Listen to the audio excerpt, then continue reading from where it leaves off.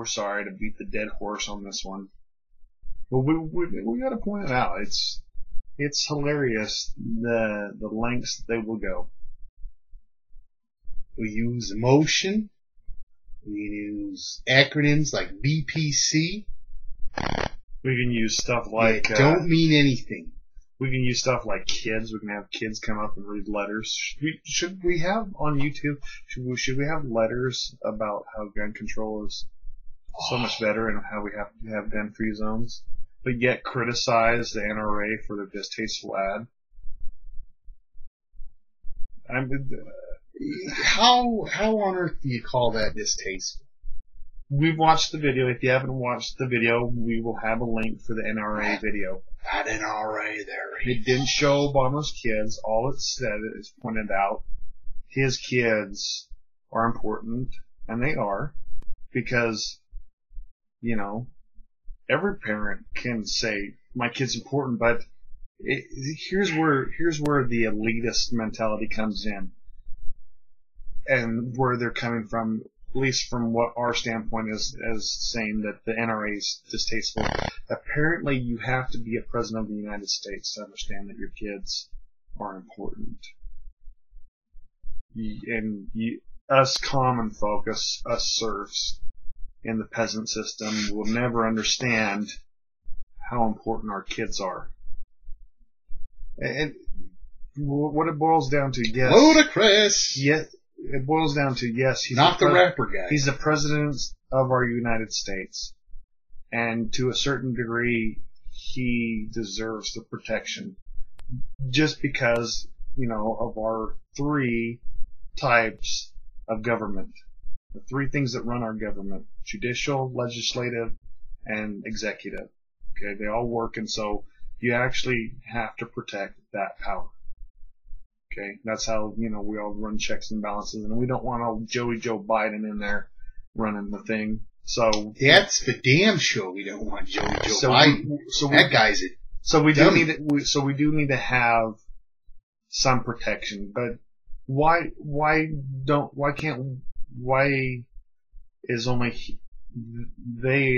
are they only important enough to have protection if, you know, can't our kids be just every as important?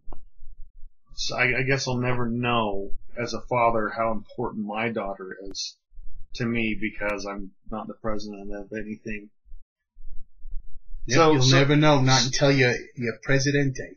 And this leads us into our talking point about the Violence Policy Center, a great organization where we're the VPC and we use our own numbers.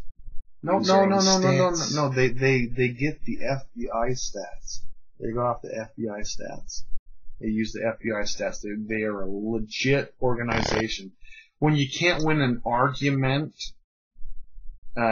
based on what the FBI says, you can go ahead and fudge numbers and make it up. And you can include things such as self-defense or police officers killing bad guys or, unicorns flying out of people's asses. These two crackheads got into a crack high and they shot each other over some crack rocks.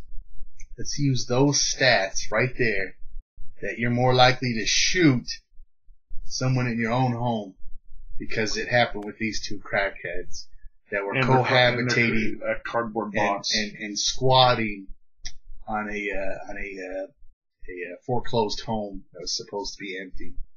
You mean a cardboard box? Yeah. So yeah, these two crackheads, they shot each other. So see, more likely to shoot a loved one with a gun. I actually watched a gun control video. There was 5 justifiable killings of law enforcement. There you go. Yeah, let's throw those in. Those are gun death murders caused by guns. Yes, they are. Not justifiable shootings of law enforcement officers. We got to use those stats. So that's what the Violence Policy Center does. See, the liberal people, I shouldn't say liberal people, the anti-gun people will jump in and say, look, man, if you just go ahead and Google the VPC man and talk about crime stats. Let me tell you. And then you do that, and you see their link, and you go and you look at their thing, and it very narrowly compares these stats, and then you have these outliers in there, these states with high gun ownership, and they're way down the list, and they have other ones that are high gun ownership, and they have those at the top, you see. And it's like, oh, see, it causes crime, and they use plain bad numbers, plain bad math to get their message across. Mm-hmm. So is it like the video that we were watching? We were watching a gun control video. The girl's not the brightest, but she made a valid point. But you scroll down and look through the comments, and apparently in 2009 was 90,000 gun deaths, almost 100,000. I don't know where he got that number. He must have been visiting the VCP side, because we went to the FBI crime statistics, okay? Now, granted, the number is about 14,000 total. But this is including stuff like poisoning, suffocation, knife deaths, and all that stuff. So we broke it down a little bit here, okay? The total gun deaths is 9,146.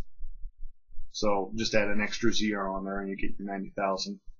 And you go up to currently 2011, 8,583, and that was about 12,000 using, poisoning and all the other stuff.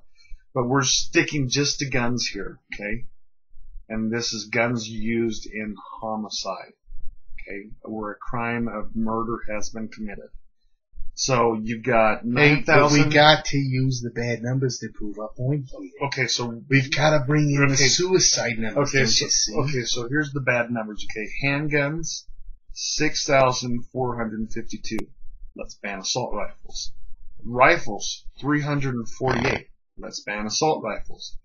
Shotguns, 442. Let's ban assault rifles. And then other. Time after time we see these high caliber guns used. Other guns. Let me tell you, 81. I've got my little son Billy here, and Billy's important. Okay, and here's Billy's. Well, holy shiza!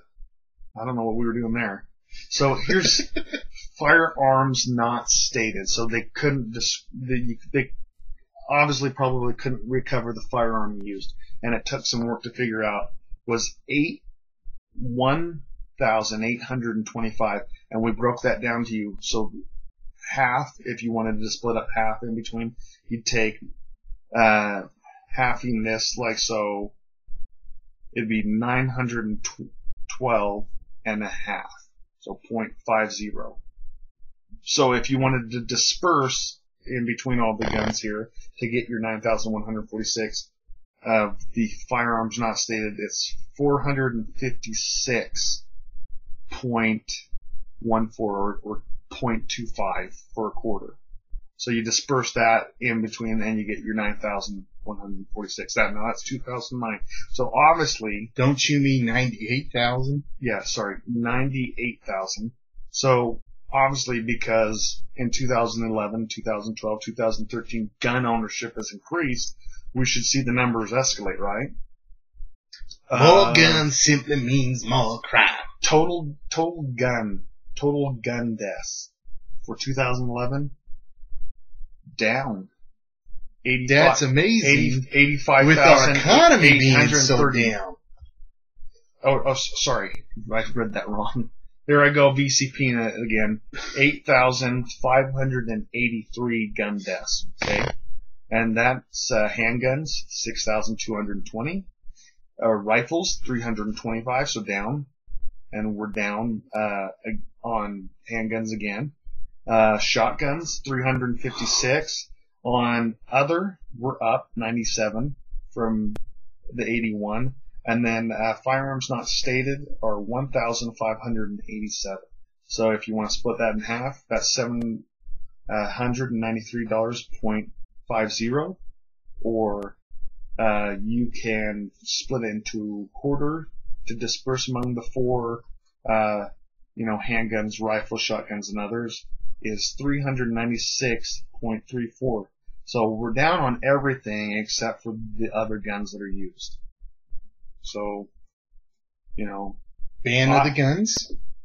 There's statistics right there. Ban assault rifles. Ban barrel shrouds. Ban standard capacity magazines. And let me tell you, I was on the committee. Ban the 30-round standard capacities. I mean, the high capacities. So they'll use anything. They'll use words like high caliber, tactical high occupancy or high threat level barrel shroud. Right, you just get a shotgun, 2 shots up in the air. What in the hell are you talking about, Joe Biden? I'm Joe Biden. Shotguns in the air, just shoot them off anywhere you're at.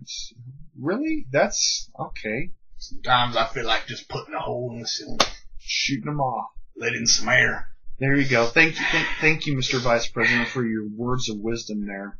One of the years, there was like 56% of the gun death murder things that they call them. It was suicide.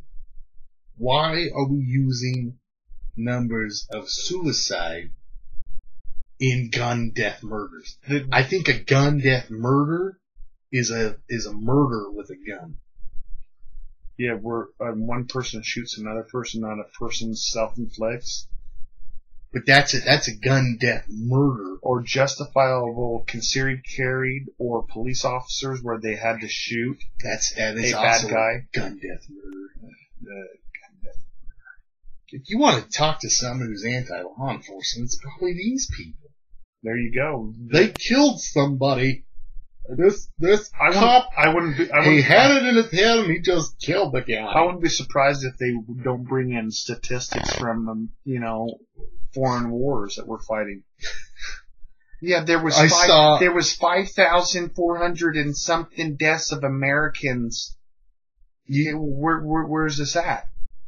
A little Providence state of Iraq and Afghanistan, or 52 states. Really? You're using Americans' deaths? I've been to all 57 of them now. 57. Okay, last time I checked, U.S. territories aren't states, so we still have the original 50. It's just. So let us know in the comments. Give us your gun numbers. We'd like to see video response on your gun numbers and what you guys can come up with. Yeah, either up here, down there. Anyway, that's the thing. That's why we need community. That's why we need to help each other out so we can stop the gun death murders. Suicide, it's a sad thing. Here's this economy, it's getting bad and things aren't good and people want to, say, you know what? I'm tired of this crap. I'm done with it. I wouldn't be surprised if if you want to bring up the Switzerland argument about, well, look at all their gun control, but that they have, but yet they have these gun death murders. I bet you they probably include the suicides in that as well, because we're not the experts and we've been corrected by the experts on our gun Swiss video. We had people tell us that a lot of people use their issued firearms to commit suicide. What a great community, huh? Great community over there in Switzerland. Yet they're having suicides. Now, sometimes people are just hell-bent on killing themselves. But, if we build that community and we try to help one another out the best that we can, maybe we can eliminate a little bit of that. Crimes of desperation are committed. Looking after your brother. Not your actual brother, but your brother, your neighbor. That was my scared look when he starts touching me. I knew don't. As you can tell, we're tired or intoxicated. Can't. Anyway, let me tell you, what was her name? It was Sarah. Let me tell you, Sarah, I am concerned, and what you need to do is just go take your shotgun and just shoot 2 shots off randomly. Let me tell you something. Okay, Sarah, don't. I am concerned. Sarah, don't go and shoot 2 shots off, okay? You can't. Let me tell you. Have a loaded handgun, and if a bad guy comes in your home and you feel like threatening him, put 2 between the eyes. You can't hit anything with an AR-15. No. You just can't, okay? I'm surprised our military members even hit anything with their M16s. Yeah, their military variant. Even if they're trained, they can't hit nothing with them. Yeah, that's true. Like, it's like the one argument I heard. I actually heard it was pretty funny. They said police officers, only spend so much time training shooting their firearm, and they do. But most police officers, probably because they want to be good, go out and shoot a little bit more. But there is maybe those that just go through the motion and just do the training. So their argument was police officers, only hit so many points at a time. What will it do in the hands of a teacher? So here's politicians bagging on our police officers and spitting on them. Look, hell, they can't even hit it. How's a teacher going to be any better? How's a concealed weapons permit person going to be any better? I don't know. It's because he goes out and he practices and he practices and he practices. What was it that Travis Haley says? That professionals shoot and shoot and shoot until they get it wrong, and then build off of that and shoot and shoot and shoot some more. You can't just stop yourself at, I got to perfection and I'm good now. You know what? I don't need to practice anymore. That's Haley logic, and every Haley's got it. Yeah, there you go. It's in the way of the life that the Travis Haley leads. Yes, this is true. This is true. Little throwback to old Michael Martin Murphy. Yeah, there you go. Haley logic. Only Travis Haley's got it. There we go. Because not every Haley's got it. Only unless you're Travis Haley. Thanks for subbing. That's Travis. Chris Costa's logic. Only Chris Costa's got it. Anyway, the video's running on. Sign in.